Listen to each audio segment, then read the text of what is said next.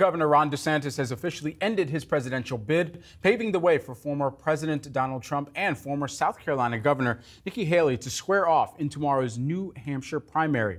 Haley has received extensive backing from Wall Street over the course of her campaign.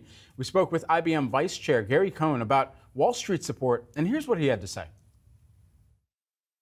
Wall Street, like most of the world, would like to hear a variety of opinions and how people would deal with the current situation that we're in. Because look, we're in a pretty tough environment in the world today, not just economically, but if you look at the geopolitical environment and you look at the political environment, we've got a lot of problems around the world.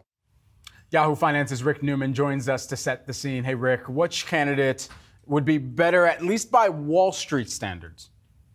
I think Gary Cohn was trying to say diplomatically, we prefer somebody other than Trump. But I don't think that's going to be the case.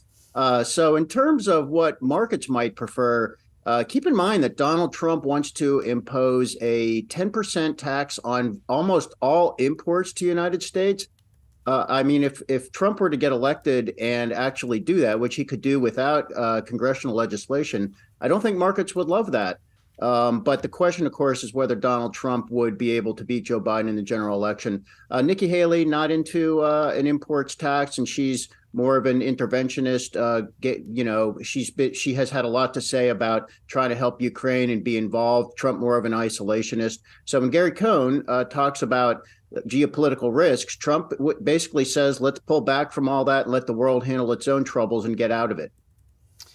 And Rick, we also heard from Steve Schwartzman, Blackstone's CEO out of Davos. Julie Hyman and Brian Zazi had the chance to speak with him, and they asked him about what he needs to see in order to endorse a candidate. I want to play a quick bite of what we heard from Steve. I'd like to see, what the public has to say, with a number of shots on goal. Do you want to see what the courts have to say as well? Is that going to be important? I think that's a separate issue. And Ricky also went on to say that there are always uncertainties in all U.S. elections. This one may have more than others. My question to you, though, is as we look ahead to New Hampshire, if Haley does win, how much is that really going to alter the narrative of this race? It would be a big surprise if Nikki Haley won in New Hampshire. I almost said South Carolina. Sorry, that comes next. And, she's down by 11 or 12 points.